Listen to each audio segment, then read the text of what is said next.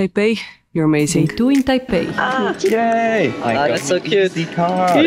I have to give it a 9 out of 10. Exactly what I said. Yeah. Don't let those cues scare you. Today on the grid, We're now at the mandatory Chiang Kai-shek Memorial Hall and the Liberty Square. This is really something else. The National Theatre Free entrance here. and the National Concert Hall. It's already worth coming to Taipei for. I think I could just stare at these monuments for a whole day. With the weather not on our side, Cooled down quite a bit. we are marching onwards and upwards, conquering the Hushan Legs are Mountain. already complaining. Our motivation? Wilderness in the middle of a bustling city. The panoramic views and the awe-inspiring Taipei 101 watching over the city. Wow. Incredible. We end our day munching Taiwan style on Japanese streets. Oh, And as in the previous video, your personal Gordon Ramsays, Elmer and Alex will honestly tell you if the sushi is really good I would give it or if the chef has to get out of the kitchen. And we paid. It was just make yourself comfy and let's enjoy Taipei on a different kind of day.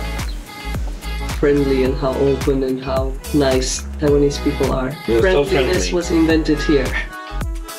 We start today's journey by rating the food fest of the night before at the Ningxia night market.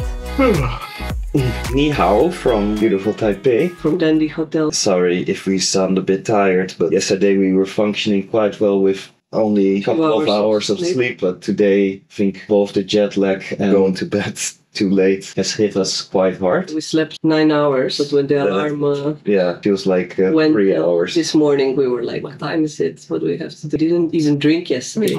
Thank you very much. Enjoy your time in East Grove bier. Cheers! Nooit verwacht dat jij aan het bier zou gaan. Ik vind hem eigenlijk wel lekker.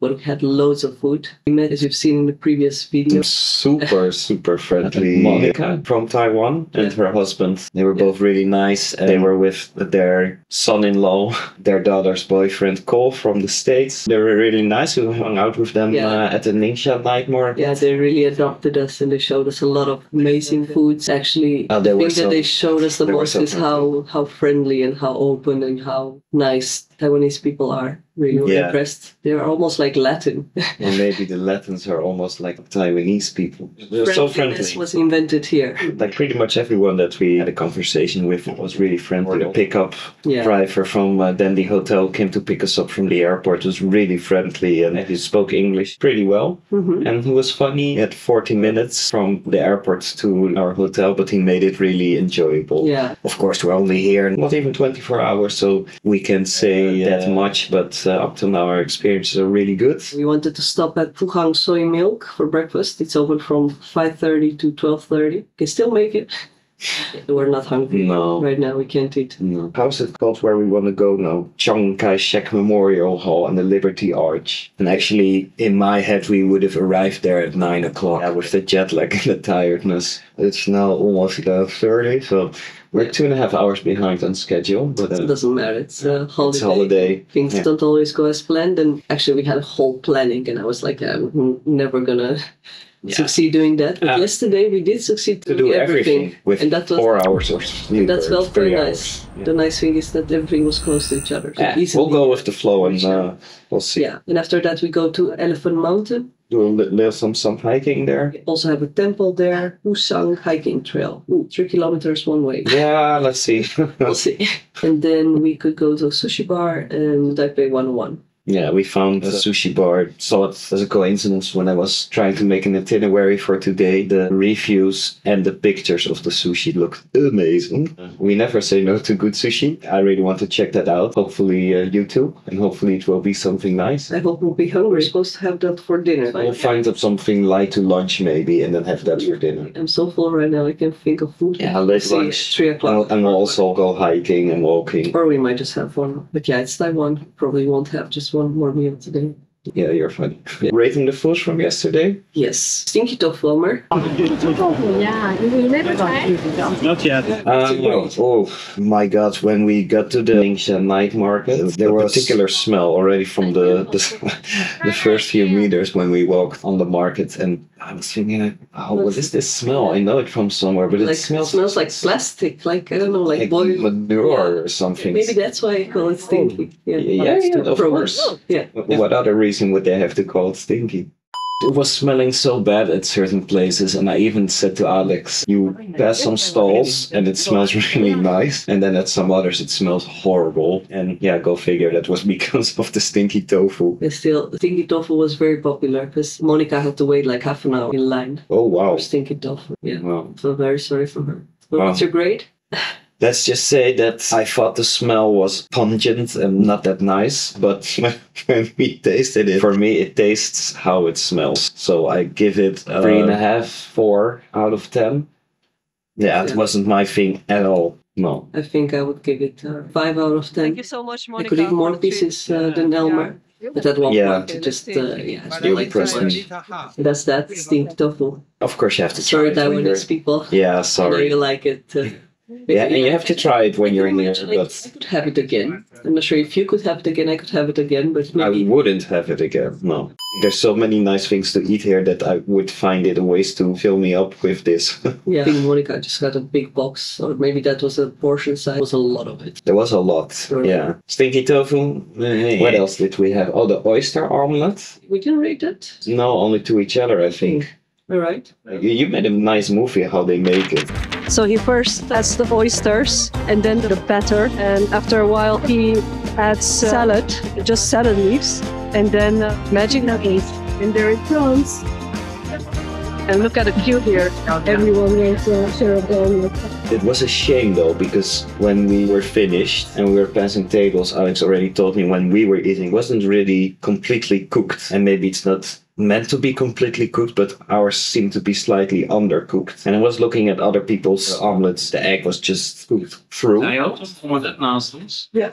Want die ziet er veel meer gekookt uit, toch? And ours was still very gooey and drippy. It almost seems like it's not cooked. I still like the taste. I still rate it 8 out of 10. There was a lot of flavor. I like the oyster. I think it could have gotten a higher grade if the egg was cooked more. For me, it's a 7 out of 10. I think it has potential, but I can't say it was like, wow. And maybe I would give it too high of a grade just because it's a hype or it's a thing and it's very famous. But if I were to have that somewhere else, I'd be like, more. Taste is subjective, so we get 7 out of 10 and 8 out of 10, so it averages at a 7.5, which is still not bad. What else did we have? The beef. Oh, on the stall it was written as diced cow. It's amazing when you already pass the market stand, you see like these big slabs of meat lying there. They already look great, like good red meat and also some good marbling of fat in there. The guy was just there with a blowtorch. He was grilling it. And he was grilling it and just continuously... With fire. Yeah, with fire, throwing it around. And yeah, it was a spectacle. It was a spectacle to watch and a feast,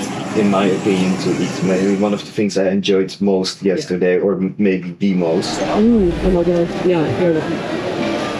Delicious. Ja, this is yummy. It's amazing. 150 NPD, 7-8 euros. 8 euros. I give it an 8.5. So you can choose out of 4 toppings or sauces. I was happy that you asked me what would you like, and then I said what I wanted, and you said I wanted the same. It was just a black pepper seasoning. I'm very happy we took the black pepper one. It's good. Because there's also sauce and stuff, but I think it takes away from the taste of the meat. It was great. Oh yeah, that was so good. I like meat a lot. I think I have to give it a 9 out of 10. That's exactly what I said. Okay. Yeah. I know my yeah. The pancake with ice cream. It's big squid as well. Yeah. What should we go for first? Let's go with a big squid. When we got to the market, there was already one stall which had a queue, which we thought was insanely long. When Alex looked what they were making there was just a Taiwanese woman there, and she told her, go get it. It's very good. It's very good. We didn't end up getting it at first, but then later I was like, how many times are we going to be here? If everyone is queuing for it, that's a sign, right? A sign that it must be good. Elmer could definitely not just walk away without trying it. No, you queued up, I think. 40 minutes? No, 30 minutes? way less. Maybe 15, 20 minutes. Don't let those queues scare you, because in my opinion, also with the oyster omelet, like there was quite a queue, but like 20 minutes. Yeah, it's doable. And that's really doable. And some stalls have no one around, and others are packed with people. The quality might have something to do with it. Or maybe not.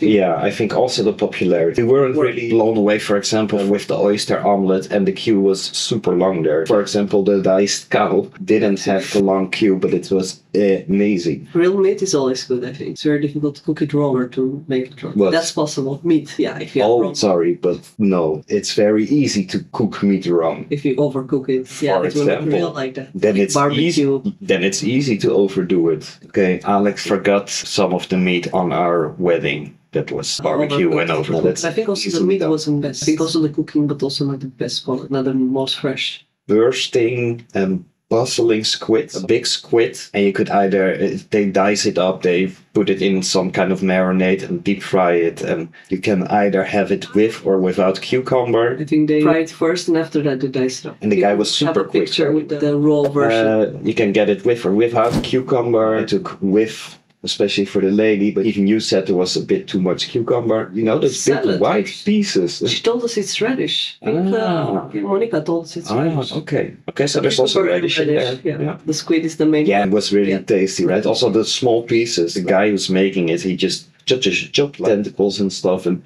then throws it in the box, and then he cut up the main part of the squid, like tuck, and then just threw it on top. It was really. How did you like it? Yeah, I loved it. This is nice. Yeah. How would you rate it? I know you. I think an 8.5. Ooh, that's a total point higher than I just said to the camera. 7.5. Yeah, I thought so. You're a food critic and you're a bit critical. I really like the squid parts. Yeah, me too. Better. The long squid, I think 10%. Yeah, they're really good. I was thinking to just get the one without cucumber, but I thought you would have killed me. So maybe we should have done that. I still like it with the cucumber, so I give it 8.5 out of 10, and I think if it wasn't with the cucumber, it might have gotten a higher grade. 9.5 or so. Pieces of squid were like amazing. Well, let's start with the peanut shaved ice cream. Should we just give it a grade? Yes. Here you can see a piece of the coriander. Okay, now I'm curious. I want that piece of coriander. Oh, my God. No, I also wanted a piece. 8. 8. Agree. Then there was one dessert that I already saw and I wanted to get, and Alex was like, well, we got it in the end, and oh my god, it was so good. Some kind of batter donut thingy, soy milk, because the guy at the stand told me this is best. His English wasn't that good, but he was just like, this. Deep fried ice cream. In like a donut. It was a treat, really. It was very good. 9 out of 10. Yeah. Yeah, me too. 9 going towards a 9.25, 9 plus. Anyway, so 9 out of 10. And then the last thing was the bubble tea there. Couldn't film anymore. The GoPro didn't start anymore. This happens when it overheats. I would have had to take the battery off. Fix your thing, GoPro. Make a better processor. Yeah, and put it back in. But I was way too tired. It's like about 11 p.m. Extremely tired. In the end, we just went home. But the bubble tea was great. Are we in Taiwan or are we not in Taiwan? Yeah, exactly. Now that we'll have the first sip of this, be like now we're in Taiwan. Tapioca balls. Those dark fingers. Tapioca? Tapioca, okay. All right. Tapioca balls were really great. Very chewy. If you could have chewed on that for like the whole day. Forever. Yeah. Which one do you recommend? Tapioca with milk. Okay, one tapioca with milk, please. And with the milk, I think this also was a 9. Yeah. Yeah, it was really good. It was really nice. Thank you so much. Chacha. And we were walking back to the hotel. We were sharing that bubble tea drink. It was really nice. Loved it. Now it's 11:45. We got to go. See you on the road. See you. First attraction, the Taipei Metro and the very adorable transportation carts. First attempt at the metro. I understand none what I understand. Bon appetit. Yummy. Oh, purchase. Okay. Understand. Purchase. Okay. Insert banknote. Come on, it's good. It's tasty. You have to confirm. I don't want to receive. Now it worked. Ah, look. Yay! That's so cute. The card. That's so cute. Let's see. Together. Number 2. Here it is. Oh, I got an extra receipt. We have 3 now. Okay. Should we now also top it up?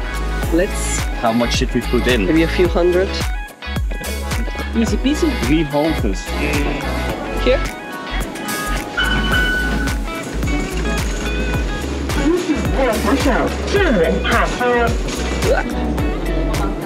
Bij de Chiang Kai-shek Memorial Hall.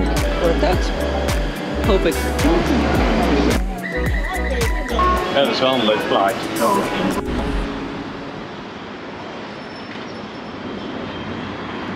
Just look at this.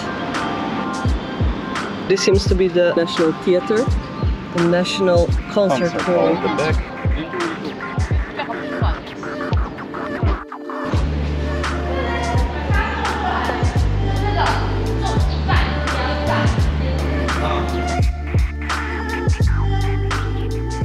And by the way, there's free entrance here. Amazing. You can also get in from there. Wow.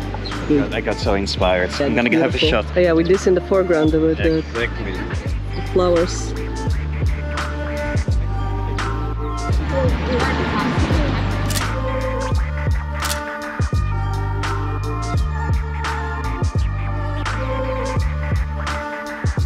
Yeah, we're now at the Chiang Kai-shek. This is the Freedom Arch, and behind us is the Square of Democracy.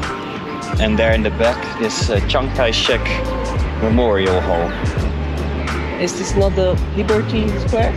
The sign said Democracy Square. Okay, Democracy Square. Liberty and democracy are very close to each other. Yeah. Maybe that's why it was changed from Liberty Square to Democracy Square to make a statement. Yeah. One thing is for sure, this is really something else. It's already worth coming to Taipei for. If you have one day, you see it in every itinerary, but it really is very special. It's beautiful. Yeah, it's very beautiful. Oh, wow, the light is so strong. We are a bit unfortunate, as today the plaza is a bit cluttered, getting ready for an event. Still, this place has a unique vibe. I think I could just stare at these monuments for a whole day. The monuments and the heat and humidity in Taiwan send us directly through space and time.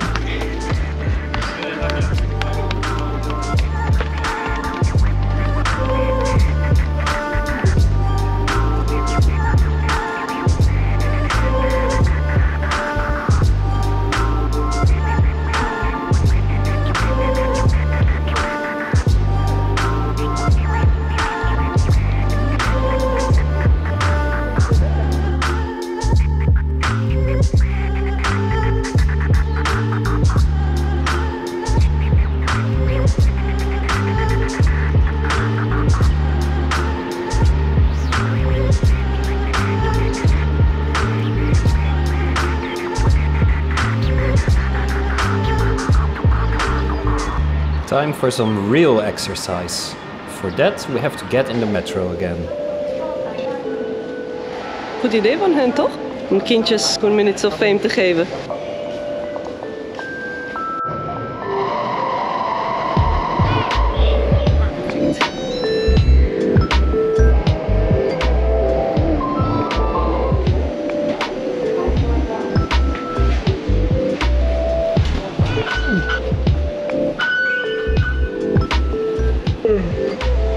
First site of Taipei 101. Hopefully we get there, babe, tonight. Sure, for sure. On our way to the Hushan Mountain, we stumble upon the Hippo Coffee Bar, a trendy place where you can enjoy coffee and cake with unique flavors.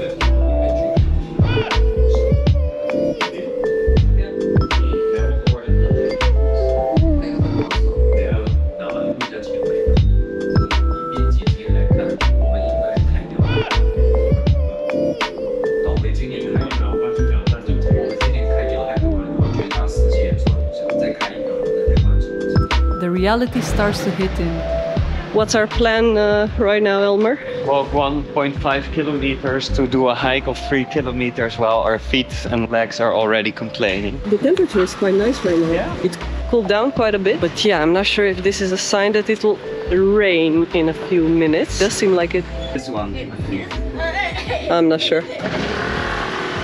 I think that is Elephant Mountain. The amazing thing about Taipei is that one moment you are in the concrete jungle with the sights and sounds of the city, and the next one you are in the actual jungle, surrounded by incredible flora and fauna, listening to a true mashup of the sounds of the city and of nature.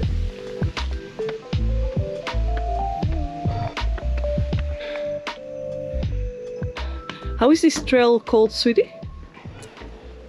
Something in Chinese. This is the sound.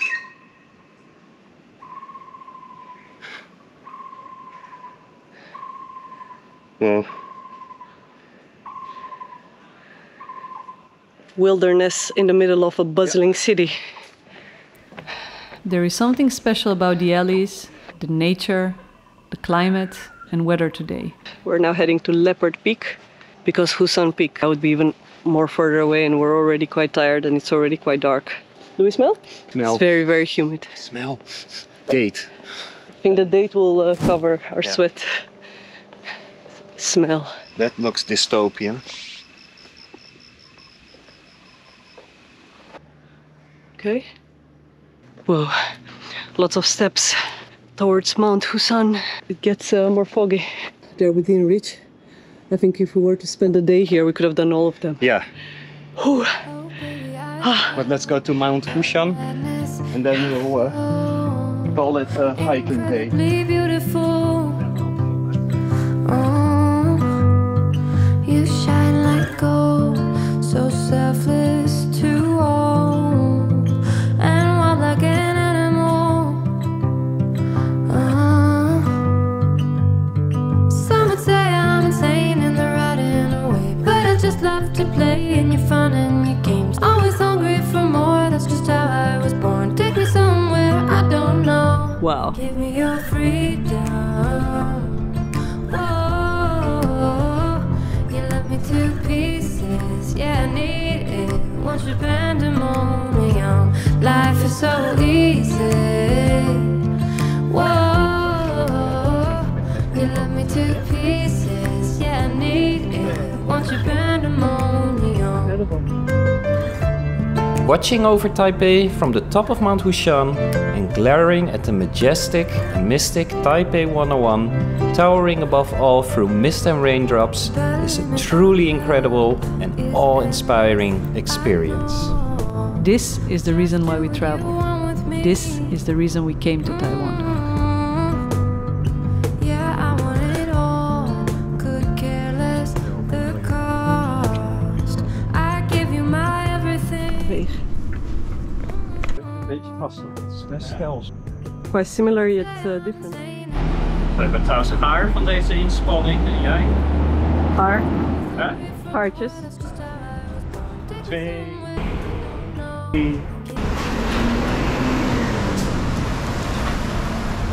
How did you find the hike? Really nice. I'm happy, even though we were tired, I'm happy that we went. Yeah, the hike is awesome. Yeah. It was just us. And I think you can do quite a lot of those trails in like one go.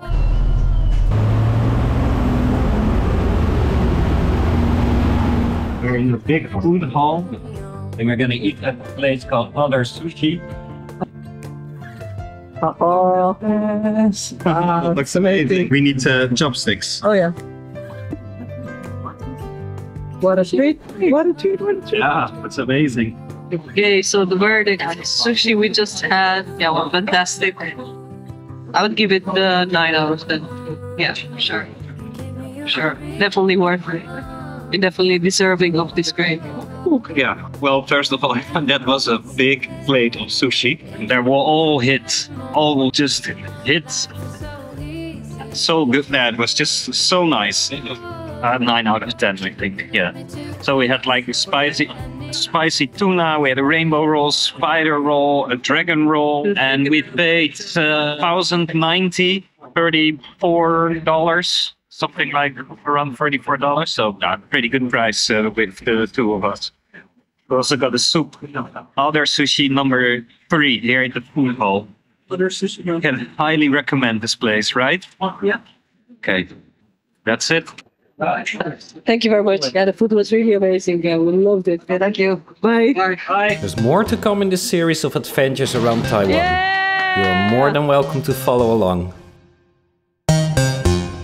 In the next episode, we will be picking up a ride that will take us all around this entire incredible country in East Asia called Taiwan. Thanks for sticking around till the end of the video. We hope to see you in the next one. Until then, Much love, take care, bye! cheers!